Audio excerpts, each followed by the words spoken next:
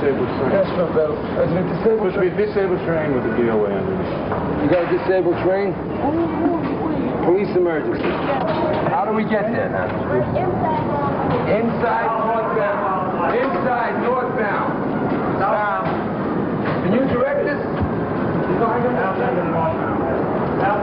Is he under?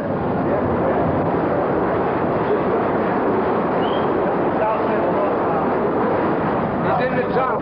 So you're going to have to come with us in the tunnel. I'm going to get us at the power all the way down. Power ain't off. Which is alive? This one over here behind us. You got a bag? Yeah, we got a bag. If you can hold this one lane until we get done.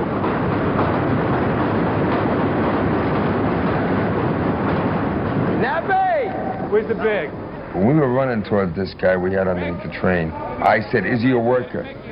The reason it being, if the guy was a poor guy working and he got electrocuted, I always feel bad for him. Put him in the car, Sons, right? Everybody get on the train. Everybody get on the train. You guys, just calm down, man. We're going to move it out quick. This party, we just got to move on the platform. We can let the train go, no problem. Yeah, who's in charge of emergency? I'm too far. We'll get that back. The guy was out there putting bread on the table and he died. But for some maniac, as bad, I know they're all depressed and they leave notes and they're somebody's son. But I ain't got no big pity. I mean, I feel bad that the guy got that way. But I feel a lot worse for some poor guy who was walking the tracks than some guy who purposely leaps in front of a train. People out first. I don't even think it was trained. There's motor bill now.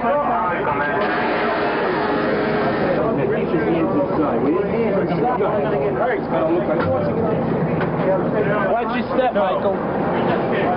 Just back here. It's not isolated back.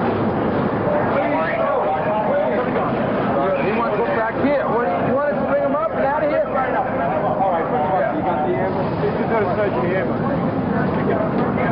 Mom and Dad, the Puerto Rican board. Like when you get the dead person under a train, and you're not really dealing with a human anymore.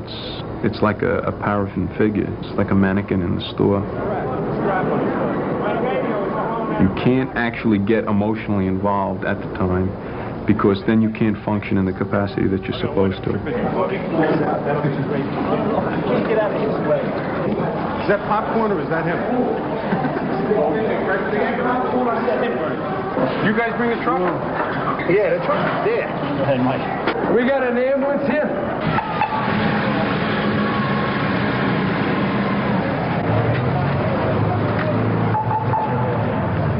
On the floor? Yeah, he's still burning, Mike.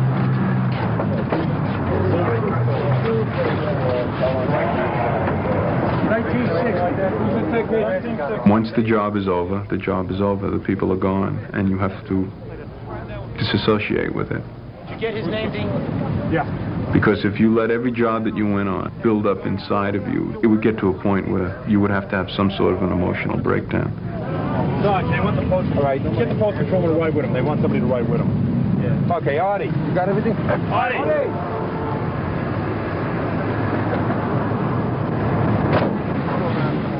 You're involved so much in death on this job that if you don't have some sort of an outlet, some sort of a screen to shield yourself from it, it can get to you. And we've had fellas come in and say, hey, you know, this isn't for me, and leave.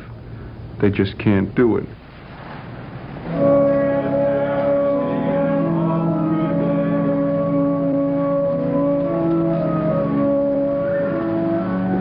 The first reading is a reading from the book of the prophet Jeremiah. Woe to the shepherds who mislead and scatter the flock of my pasture, says the Lord. There were two things I always wanted to be as a kid. One was a priest, and the other one was a cop. Didn't make it as a priest, so I wound up as a cop.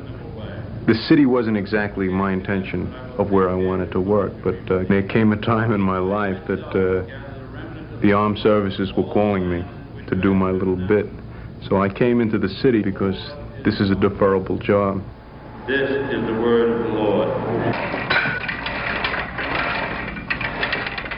Yeah, I could show you my grammar school book when I was 11 years old. It's right inside. My ambition was to be a cop. I just always wanted to be a cop. People give you that stuff like, I came from a middle-class, law-abiding family, and that's why I became a cop. I don't know. I just always wanted to be a cop. I remember when I was a kid, if I got in trouble, the first thing I said to the cop was, hey, man, I want to be a cop someday. I don't know how many times I've got out of trouble because I said that. I'm a cop first and an emergency cop second. And there's guys we work with that aren't real cops. They're not looking to make arrests. They're good, decent men. They go for their emergency jobs, but I never let that slide away from me. You know, I go on patrol and I look around and I'm still a cop. The guys in emergency want to be in emergency. We do anything. I mean, I've gone in and picked people off toilet bowls that have been dead for like 6 weeks. You couldn't ask a cop that's happy in a radio car in the 19th precinct to do that. The easiest way to describe it would be a jack of all trades. We have specialized equipment, we have weapons. We're the outfit that this city calls on to do a job when there's no one else to do it. All units on patrol wanted in connection with the shootings in the 19th.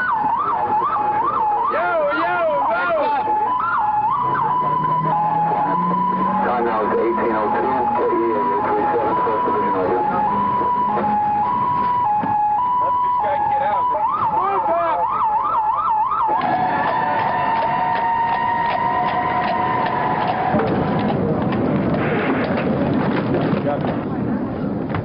We get involved with the guns only because we have bulletproof vests and we have heavy weapons. The average police officer on the street only carries his .38 revolver. And if he's got a situation where there's a fellow with a rifle or a shotgun, he's not really equipped to handle it. Tell me when. 3 men stuck up the massage parlor, and they were supposedly still in the building. Last year, I must have responded on about 30 of those jobs. 29 times I went in, there was no one in there. The one time that I did go in and someone was there, it startled me. My initial response to seeing him was, what the hell are you doing here? But since that particular job, I respond a little bit differently. So I think since the lights are on, we got to check the fitness. Okay. You want to check? And we got to do it through the windows. All right, that's it. Let's get a Kelly tool. I got a sledgehammer right here. I try not to make it become routine, because the day it becomes routine, you're going to get hurt. And I was looking for 3 people, and I knew they all possibly had guns. I don't want too many. We got loaded shotguns out there. Inspector?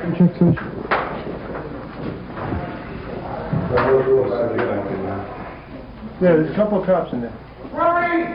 You checked all these behind you, Sarge? You checked all these behind you? Yeah. Okay. The name of the game is be careful. There was about 8 of us going up the stairs, and we'd spread out, and at any given stairway, 2 guys would go.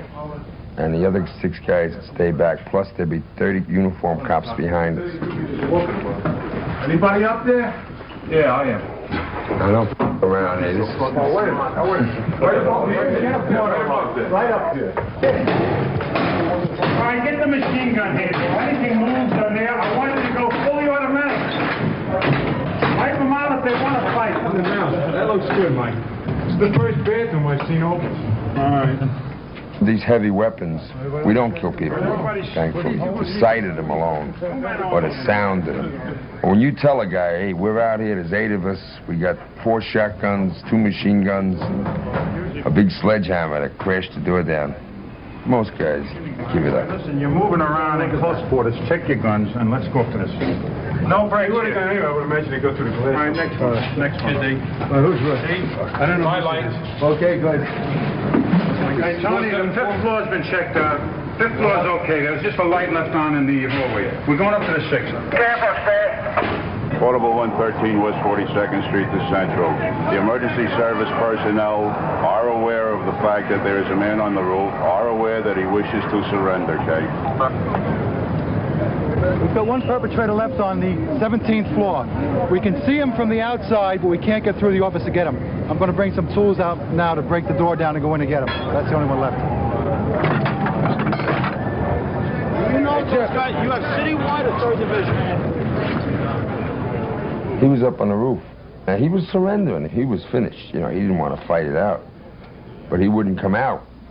So when we finally got to him, we broke the door